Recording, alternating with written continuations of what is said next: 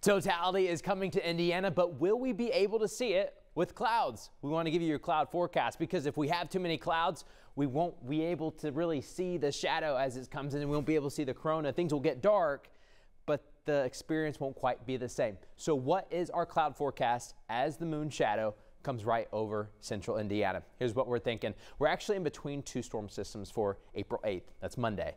Got something kind of coming through Sunday, maybe a spotty shower with that, and maybe another storm system coming up for Tuesday.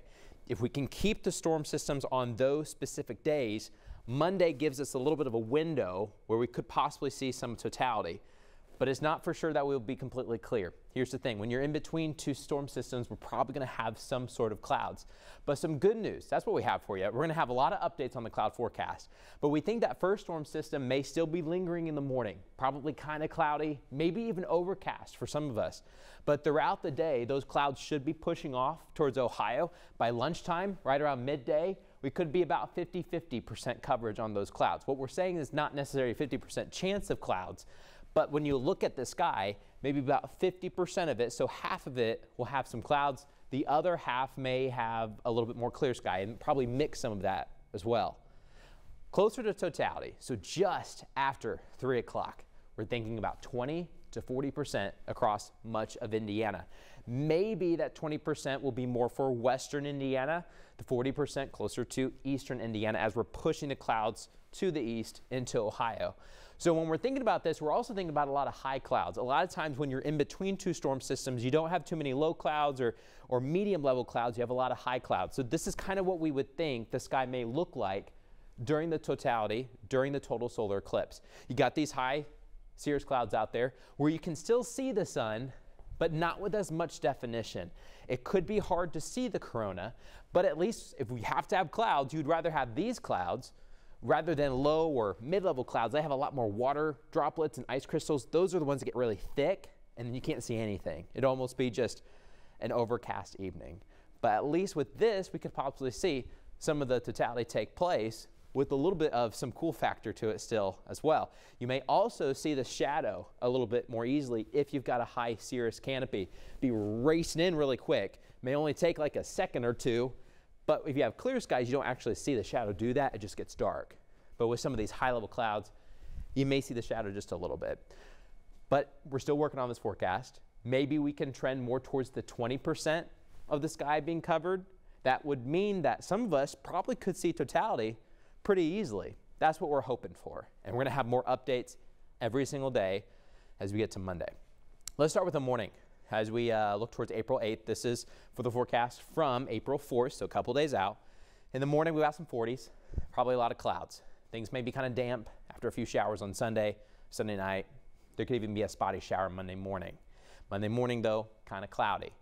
We get towards lunchtime, we start to push out some of the thicker clouds, but we may still have some of these high clouds. So when you're looking, you do see some blue. You know, if we could get maybe the totality take place right here or something, or maybe right here, you'd be able to see it pretty nicely. Now, if it's in the thicker clouds, that could be a bit tougher.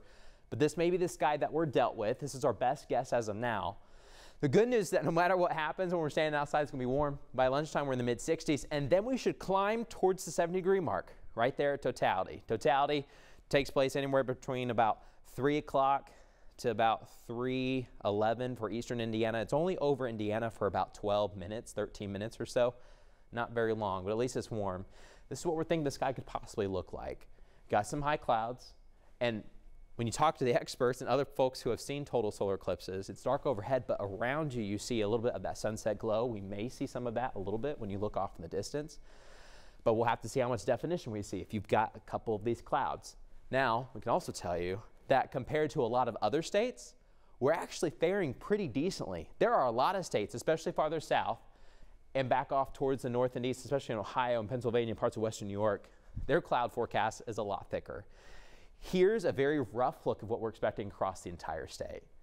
Generally, central Indiana, we're in that 25 to 50% coverage of the sky with some clouds. There may be a shot in western Indiana and extreme southwestern Indiana, so from Evansville to Vincennes to Terre Haute, we could be about a fourth of the sky covered, or maybe even a little bit less. These zones are going to change over time as we get closer, but right now there's a slight tendency that western Indiana, southwestern Indiana, could fare a little bit better on the clouds. Eastern Indiana, we're still mostly in that 25 to 50%, but once you get in Ohio, closer to 50% because we're pushing those morning clouds out from west to the east. This is our best shot. We'll see what happens. We hopefully can get as much clear sky as possible. But this clear sky doesn't go much farther south. It kind of wraps around Illinois. So Illinois has got some decent chances. Southwestern Indiana has probably some really decent chances. Once you go farther south, really to Missouri and Arkansas, southeast Oklahoma and Texas, they've got a lot more clouds.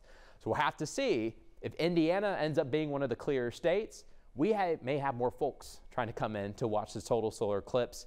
Could get kind of busy, but we're going to be watching hopefully for some clearing skies right around lunchtime and into the early afternoon so that we can see, that we all can see that total solar eclipse take place. And get more clouds out of the way, you'll be able to see that corona, which should be stunning. We'll have more cloud forecasts for you on the way the next couple of days.